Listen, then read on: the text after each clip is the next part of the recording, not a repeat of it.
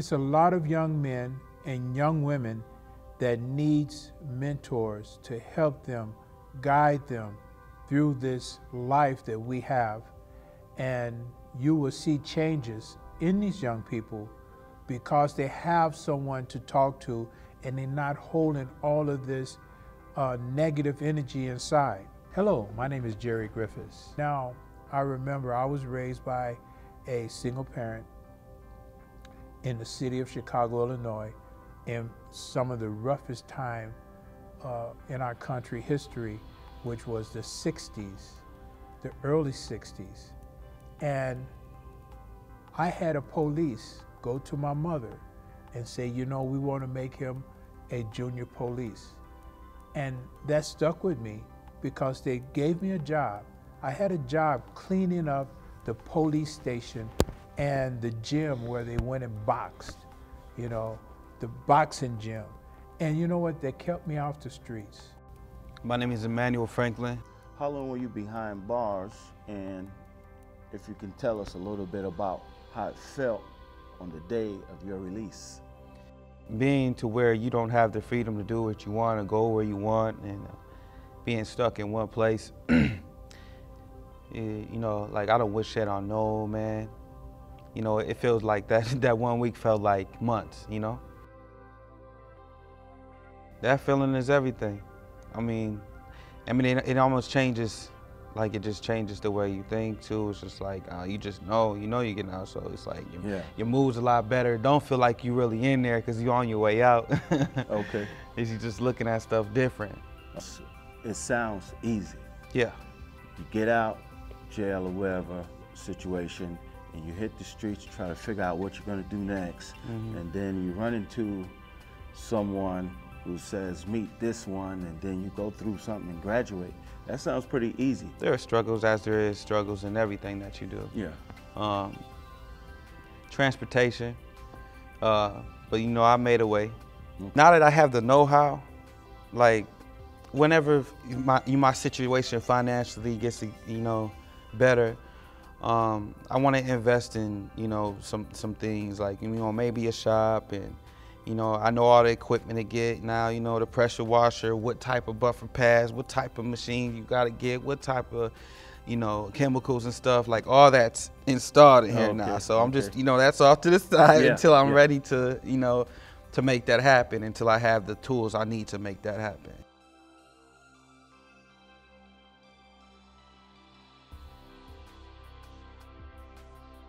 My name is Brandon Harris. I am a recipient of Jerry Griffiths Twin Cities Trade School. My process started actually about 5 months ago. A young man growing up in Chicago, Illinois without any guidance, especially now, you know, current situations that's going down in Chicago, it's hard to find any type of leadership or guidance. Where I was working in White Bear Lake, the class was literally 10 steps away. And I said it was a blessing in disguise because honestly, everything lined up just so it can work out for me. As the process began, I retained more information about mechanical work, automotive work, detailing. I've learned how to fix brakes. I learned how to change oils. I've learned how to replace rotors. A lot of small and simple basic mechanics that anybody can learn. You know, and I was kicking myself because I said this. I had a car that I had to give up, and it had the basics repairs that I just learned from Mr. Griffiths. And I'm like, if I would have kept my car, I would have had my skills to fix my own car.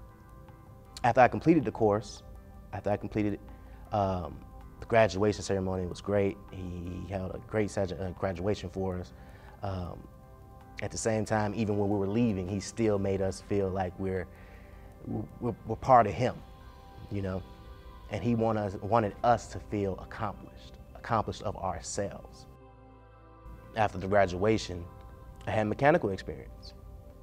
Right after that, I updated my resume with a new job experience, with new background, and immediately it was a big change. I have employers contacting me to work at their companies, when before 5 months ago, 6 months ago, I was desperately putting in my application just for them to call me back. Where now I'm turning down employers because there are too many. It's too many. I'm glad you're moving forward and making things happen. And when you move and you think with that type of determination, that focus, doors just open automatically. And it seems easy, but it's not. You went through it. It was more than a storm. But at least you can say that that dark cloud is over with. Yes. And it wouldn't make any sense to go back to it. So keep moving forward. You're doing a great thing, and we're looking forward to seeing you do greater things. Sir, thanks for stopping by. Always forward, never backwards.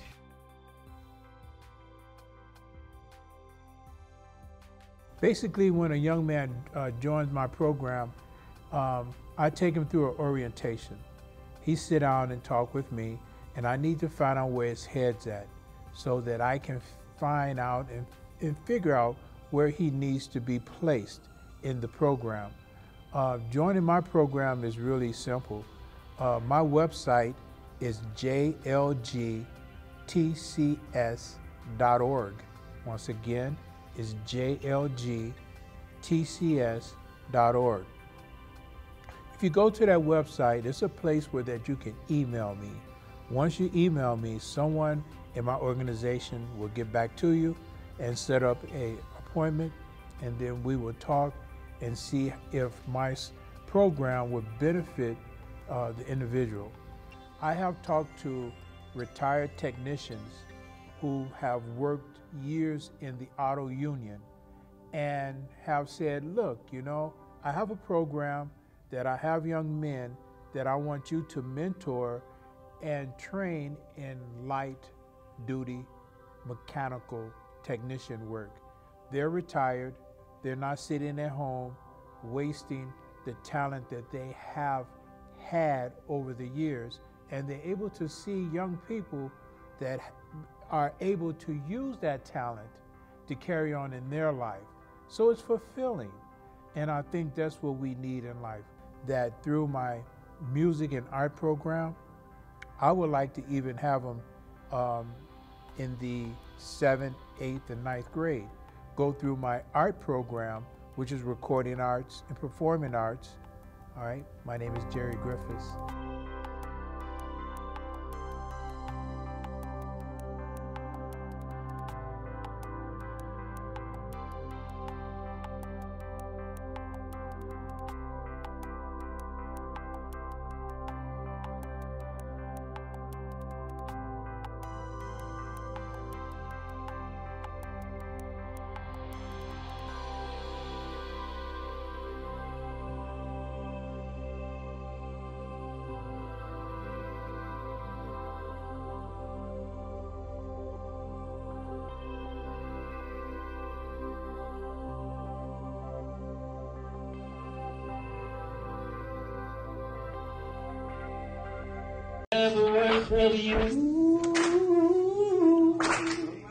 I can only imagine. Yeah, I can only imagine. Surrounded by your glory, what will my heart feel? Will I dance for you, Jesus? Or in all of you be still? Will I stand in your presence? Or to my knees will I fall? Will I sing hallelujah? Will I be able to speak at all?